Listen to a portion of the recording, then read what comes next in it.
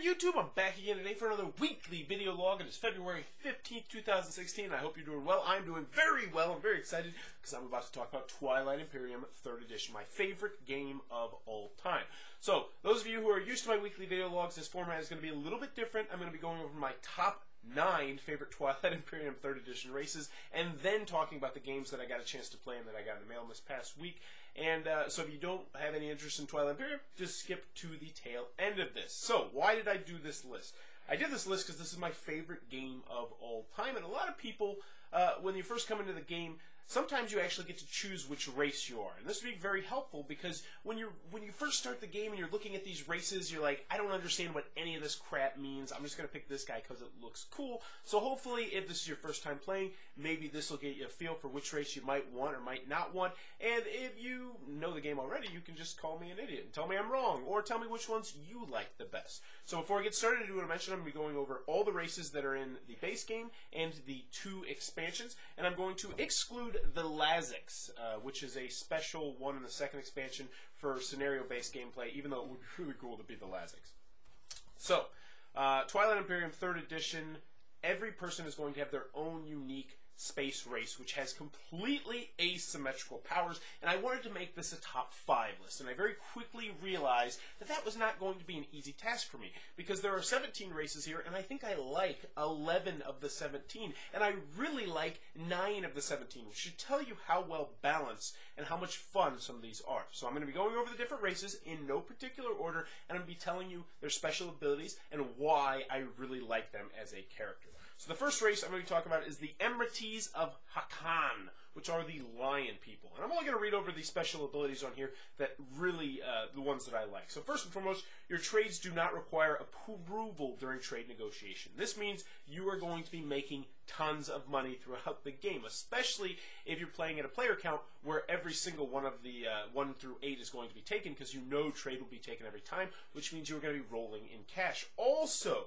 you do not need to spend a command counter to execute the secondary ability of the trade action, and you receive 1 additional trade good. So that's just more money that you're going to be able to spend on whatever you like, building things or spending it for technology. So I really like playing with the Emerites of Hakan. He gives you a lot of flexibility. Then last but not least, my favorite aspect of this is that during the status phase, you may trade action cards with other players, and this is one of my favorite things about Twilight Imperium 3rd Edition. Now, the way we play, there's not too much trading generally. But when I get the lion guy, you better believe I am trying to wheel, I am trying to deal, I'm trying to make negotiations and alliances, and I'm telling people, all right, I will give you 3 action cards, and these are the 3 action cards. And I might not even tell them what they are for one of yours. Because if I don't need those 3 action cards, then maybe I can get something good off the scrap heap. I like the trading aspect a lot. I think it really adds a good deal of fun and uniqueness to Twilight Imperium, which, you know, there's already so much going on in the game. I just like adding that extra little layer. So the Emerites of Khan, one I really enjoy playing. Next, we have the Yin Brotherhood, which has, without a doubt, some of the coolest special abilities if you know how to use them. If you are a newer Twilight Imperium player, I probably wouldn't recommend playing with them because you really kind of have to plan to their strengths. So, before an invasion combat in which you are the attacker, you may roll 1 die. On a 5+, your opponent loses 1 ground force, and you will gain 1 ground force. So that's really good. And sometimes, in some scenarios, that will actually completely defeat the combat if they just have 1 person on there to save the land. Immediately before the 2nd round of a space battle, you may discard 1 of your participating destroyers or cruisers to choose 1 opposing ship present and immediately inflict 1 hit on it. This is huge. It does not sound huge if you don't play Twilight Imperium on the regular, but if they have a wounded war son, you can essentially destroy 1 of your ships and knock that war son out, because you know that war son is going to do more than 1 point of damage. So that special ability should completely change how you send ships into battle, especially if you're going against dreadnoughts, war sons, or the one in the 2nd expansion, your own custom race ship. So really like him. Last but not least, once per turn as an action, you may place your control marker on an unexhausted planet card, and until the end of the round, its influence and resource value are reversed. Now that doesn't sound terribly useful, but you got to realize that spending that resource, or spending that as an action, if you place the control marker there, say you have Mechatol Rex, that means you're going to switch that around and you're going to get a boatload of resources that you can turn into, what is it, like a Dreadnought you could turn that into. You can get half of a War Sun. You can't really get half a War Sun, but you can get quite a good deal of cash out of that if you have the triangles to spend on it. So I really enjoy the Yin Brotherhood, but that's one I recommend for only if you're an experienced Twilight Imperium player.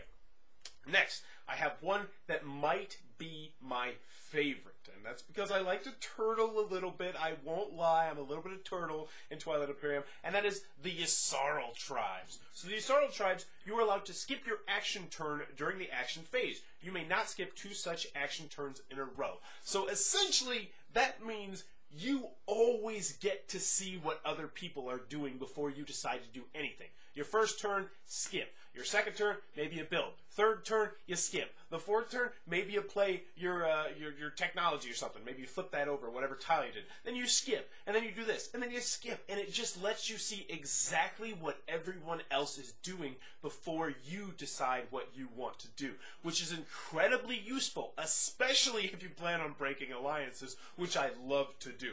The Yssaril tribes is without a doubt my favorite race to break alliances with, because everybody else has passed, and you might still have 2-3 actions to do. Really enjoy it. Other special abilities, you draw 1 additional action card during every status phase. I love that. I love the action cards. I love how powerful having a huge hand of action cards can be in the right situation. Be like, oh, no, I can do this, or oh, I can do that. I love that aspect, and you get extra ones. You're never limited to a hand size, and then once during every strategy phase, you may look at one other player's hand of action cards. I don't use this too terribly often, because when you do that, I feel like it's a little bit of a tell that, hey, I'm going to be attacking you, and I like it to be sneaky, but sometimes it can be useful. I can think of one particular incident where if I would have been able to look at someone's hand of cards before I attacked them, that would have been fantastic. They had mines set out, and they pretty much destroyed everything I was sending at them. I had like 4 or 5 Dreadnoughts, and they had a card that destroyed Dreadnoughts, and if I would have saw that card, it would have been a different game. So the Yssaril tribes, probably my number 1. Definitely in my top 3, no doubt about it. So the next one is the Necrovirus. This one is a lot of fun to play with, especially if you like to attack. So you may not vote on political or agenda cards. Okay, a little bit of a bummer, but not a huge deal.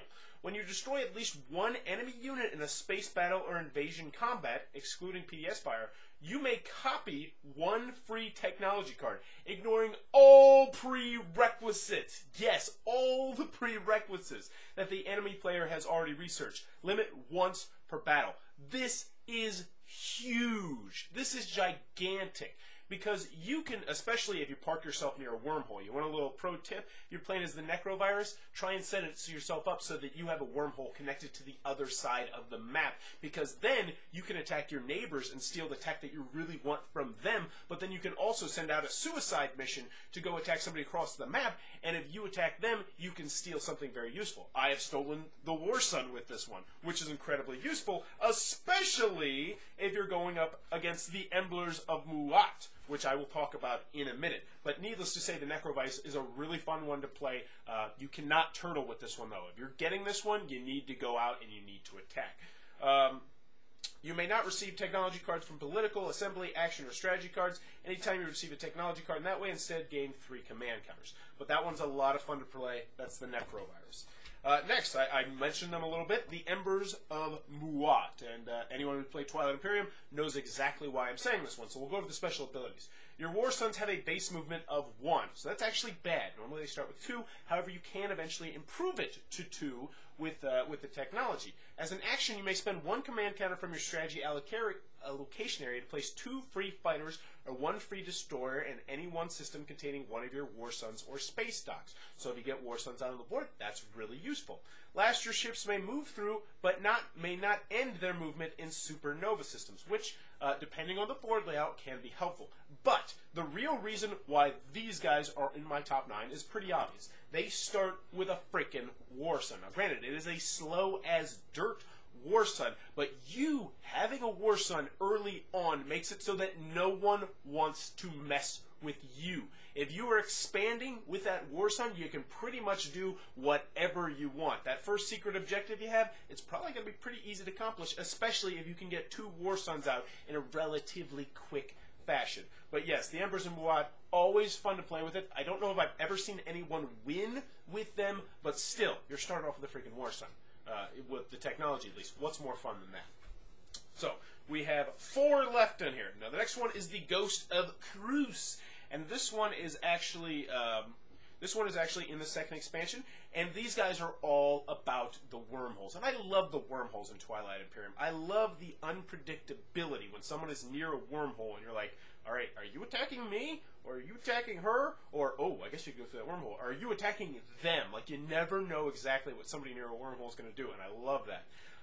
And they're even more unpredictable, because you may treat A and B wormhole systems as if they were adjacent to each other. So you can travel from A to B, and no, not to mention, your home planet is a wormhole. Kind of crazy. You may always use wormholes regardless of other game effects or restrictions. They are never off limits to you, and other players may not use A or B wormholes to travel into a system you control. Now, my one problem I have with this, and it's a minor quibble, comes in the form of the, where is that tile? There is a tile, yeah, here it is, which is, I believe it's in the second expansion, called the Wormhole Nexus, which is literally just a wormhole with a planet on it. You control it. So if this person controls this planet, no one can ever take it over. There is no way at all you can take it over, which is a little bit of a bummer, but I guess it's not a huge deal. But yeah, I just felt like that's just a tiny slight bit odd, but luckily it's only a 0-3, so they're just a little bit more power politically, but still just something I wanted to mention. But the Ghost of Cruz, once again, never seen anybody win with it, but it's a really cool race that spices things up, and you like it. It's spicy, especially when you're playing an 8 to 12 hour game. So, next we got the Winu. And the Winu are all about that technology, and I don't particularly like their first 2 ones. You may always add the influence value of your home system planet to your vote, even if it's exhausted, so you're a little bit more powered voting. Whoop-de-frickin-do. Your planets that contain at least 1 ground force are immune to the local unrest action card. That's kind of useful. It's a nice persistent ability, but it's not the biggest deal in the world. But where the Winu shine is when it comes to tech. You do not need to spend a command counter to execute the secondary ability of the technology strategy ever. Which means every single time you will be upgrading your tech. You flat broke, you got no strategy allocation, you got no money, guess what? You're the Winu, you're still going to be upgrading your tech. And the best part about this is if you take the first one, if you take the tech card yourself, you're going to be able to do 2 techs for free, which is just crazy. So you were just a tech monster. You're going to be able to upgrade pretty much whatever you want to whatever you want by the end of the game. So the Winu, if you like tech, look no further. So, next we have the Clan of Sar. Now, I particularly do not like playing as this race, but I love having them out on the board because they are a very interesting, very deadly race. There is the Clan of Sar. I believe they're in the first expansion, and they gain 1 trade good every time you acquire a new planet. So it is their best interest to expand. And what this means is, when they first start out, they're going to start out with a lot of money, which, as you know, means they're going to be able to build things like dreadnoughts and destroyers and all kinds of stuff like that. But the interesting thing about the Clan of Sar is that their space docks have a movement of 1. Yes, they're going to be able to move their space docks around the board, and so essentially, your space docks are they're always mobile. And the thing is, you may fulfill objectives even if you don't control your home system, which is where this makes it so interesting. So what that means is you're allowed to move your space docks, and you don't have to stay at your home system. If you want to move your thing and just kind of set up camp at Mechatol Rex or set up camp right next to somebody, you can do that. Because in normal Twilight Imperium, you have to have your home system to get any victory points at all. Not so much with these guys. So these just kind of, they're like a gang of bikers just roaming around the galaxy, just hitting people up. Oh, I need money. It's nothing personal. I just got to attack your planet. And it's a lot of fun playing with them in the game, as long as they're not messing with you. Stay the hell away from me, Clan of Sar. Alright, we got one more, and that is the Universities of Jolnar. And you receive -1 on your combat rolls. That really does kind of stink. When executing the secondary ability of the technology strategy, you may execute both its primary ability and the secondary ability. So what does that mean? That means you never want to take tech. Essentially, that means every time someone does tech, if you can afford the strategy allocation marker and the money to do it, you're going to gain 2 pieces of tech, which is very, very valuable. Also, you may spend a command counter from your strategy allocation to immediately re-roll any of your die rolls. So that kind of makes up for that -1 at the very top. Not to mention, you are going to start with 4, count them, 4 yes technology. So these guys are all about the technology. If you couldn't tell, I love the technology. So those are my top 9 Twilight Imperium 3rd Edition races and why I love them. Let me know in the comments below if you agree, if you disagree. What's your favorite race? And yes, there were a couple of them that I like that I didn't include, like the Sardak Nor, you receive +1 on all your combat rolls. I love having that one, but I had to whittle it down to 9. I couldn't do a top 10 list, no way. But that has been this list. So let's talk about the games that I got in the mail and the games I got a chance to play this past week. The first one, if you take anything away from this, take away Lie from Pack of Games. So they sent me a bunch of their games to review. I think I've reviewed 2 of them now, and this is without a doubt my favorite one that I've played so far. It is outstanding. It is fantastic. It will never leave my my book bag. It's Liar's Dice, but with cards. It's lightning quick. It's simple. It's got player elimination, but it's so much fun that people don't mind.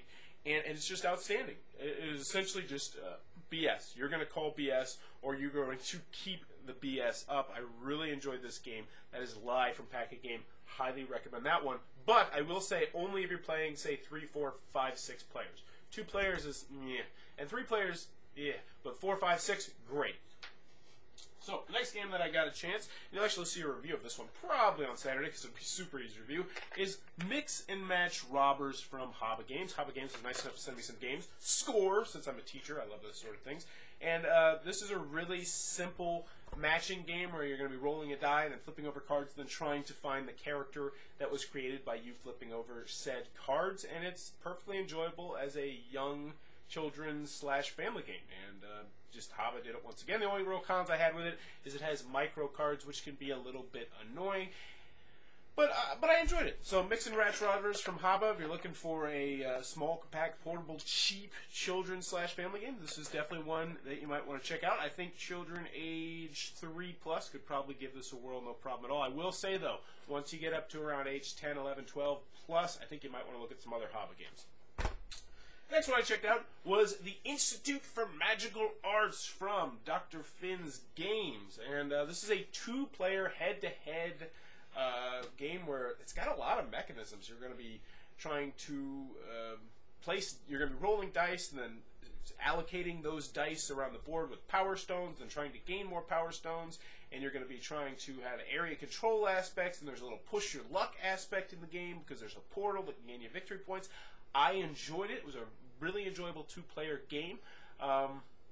If you asked me for a point rating, I'd say about an 8.3, 8.4. Very solid game. If you play 2-player games routinely, this is definitely one I recommend checking out. It's small, compact, portable too, which is always nice. The artwork's pretty good. Components are nice. It's easy to learn, and yeah, there's no real holes I can poke in this game. It's perfectly enjoyable. That's the Institute for Magical Arts from Dr. Finn's Games. If you routinely play 2-player games, definitely recommend checking it out. Another game I got in the mail was Mr. Game, the Chaotic Party Game. Now, I don't know too much about this game. I know a little bit.